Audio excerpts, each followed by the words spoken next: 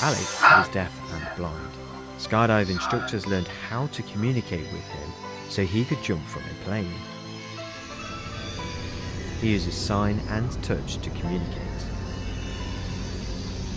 I was nervous before, yes, I'm not going to deny that, yeah, but it was a shock, yeah, trying to see, to look around, and, you know, because I can't see and I'm blind, so it's like trying to imagine in my head,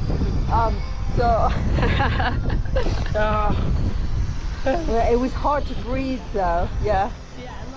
He's about to have a cochlear implant fitted, but was told he wouldn't be able to skydive after the operation.